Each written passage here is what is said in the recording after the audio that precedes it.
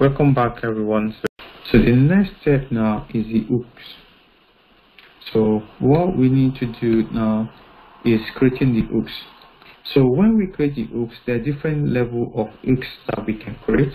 Before your test runs, you can have that annotation. Before your feature runs, you can have that annotation. Before your scenario run, you can have the annotation. Before your scenario blocks runs, you can have the annotation. Before your step will run, you can have the annotation.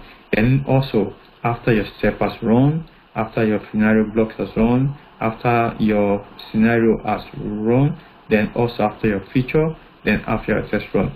So this is going to be run in that sequence. The first thing that's going to be run, if you have a block and you already have that block as test run, that is going to be executed first. Then if there's any annotation for before feature, that comes next, and also your before scenario comes next, and after that one goes on, then if you have your after step, it goes. So the major one that you are going to be using, that we are going to use today, is before scenario and after scenario. So basically, what are the things that I need to do before my scenario starts, and what are the things that I need to do after my scenario has been finished. So this is different attributes that we have, and also how they are used basically. So saying now this is your before your test runs, you run, and before after entire test is run, it should be static. And also the same way your before feature also should be static. In MS test, this is, I think someone also asked the same question, or MS test on NUnit. I've also answered that when I showed the difference between MS test and NUnit. So that said, we are not going to be using those annotations in NUnit, but instead of that, this is the corresponding annotation that we are going to be using. So, and yeah, so this is the order I've showed you graphically before. So we can you can also have order 1, order 2, just so that, but this is a bit advanced. So we're going to start with a simple step basically.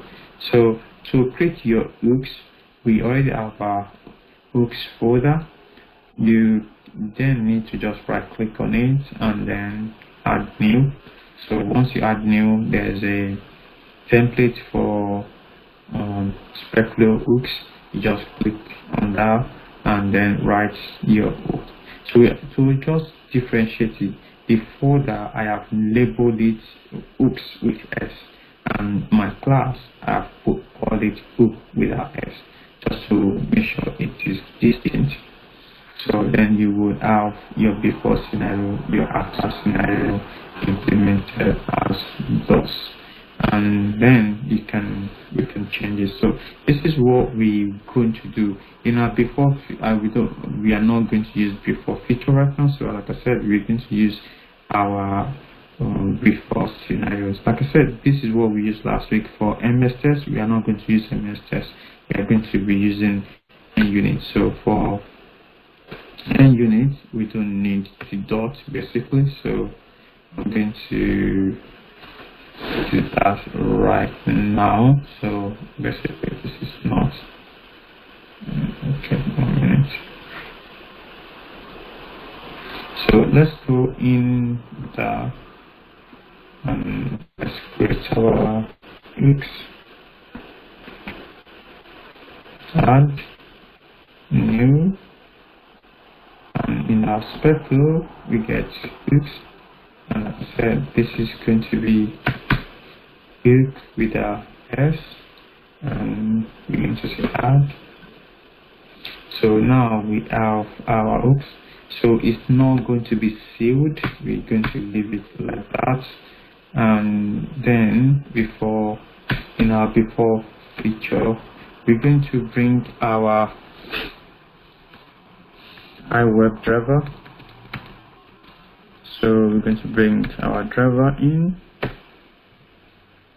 So it's going to be with W, and then we're going to set our using keyword select.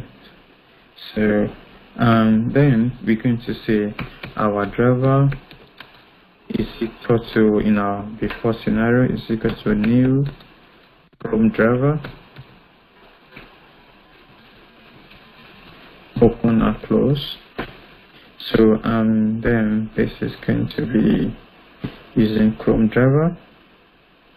In our after scenario, we're going to create the driver. So we're going to say create. We can as well just dispose it also, driver dot dispose, just to make sure it's done. So then also, after our driver has been instantiated, we can as well just quickly just make sure, okay, let me just leave this for now. So bear in mind, I have done something now, which is another mistake that people would do. So I have deleted that. So bear in mind that every of your brace that you've opened should have a close brace. Just bear that in mind. When something doesn't look good, you look into that. After opening brace, I need to have a closing brace. So before my after scenario, just bear in mind when you start deleting stuff. It's very important to put that in mind. So let me run my test now. So I can run my test, but let me put a breakpoint here. So if I put a breakpoint, I want to see how the test runs. So for me to know how the test runs, I need to use debug mode for the breakpoints. If I use it run mode, it's not going to break. It's going to run fluently without pausing. But if I say in debug mode, and it's going to stop where I put the breakpoint. To put a breakpoint, just click on this side of the panel where you have a statement already written. So you can see it's there. So that's where it's actually highlighted for me that my code stops here. Then I can press F10 or F11. So now I can say F10. So my Chrome driver is instantiated. So that is the opening. So that is finished, and you can see it's already highlighted and finished. So nothing is done. I can see all this code is going to be executed, but nothing is inside. So which is fine. Nothing. Okay, so that is fine.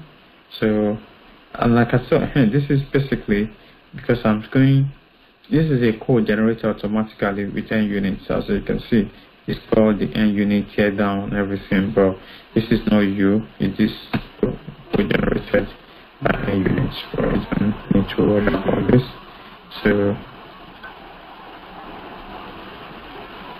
okay, so that is done basically, and everything is finished. So that's my test done for the first time, just opening and closing the browser. The next thing that I want to do, I need to close this one, and this one I don't care about this because it's auto-generated for me. So that close, and also this post, so and that's fine. So the next step now, as you can see, maybe I didn't even show you before. So it was open in a restore state. So I want to be sure that my window is maximized. So I can say driver dot think is on manage, open and close brace and bracket dot window, then think should be maximized, open and close. And like I said, all these are statements. You can see my method doesn't have any closing semicolon. So bear in mind, don't put that, and you can see how this one doesn't have.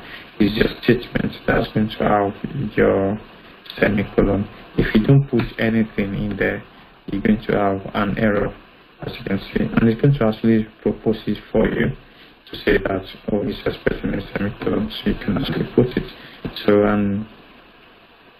So that is going to maximize the screen. So if you, and I'm going to do something, I'm going to put my step here before it actually closes it. So, and I'm going to run.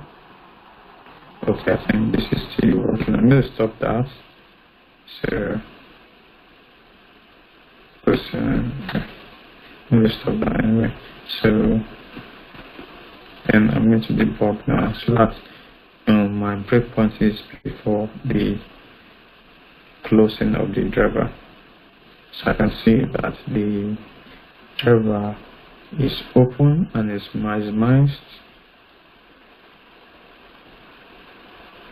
Okay, that's an instance of the browser. Okay, as you can see, it's got maximized actually, so that's fine. Then it's not here. I can then continue, and it's closed. So which is fine. So I'm going to close the other ones so that we are not confused. Okay, cool. Alright, so this is where we are right now.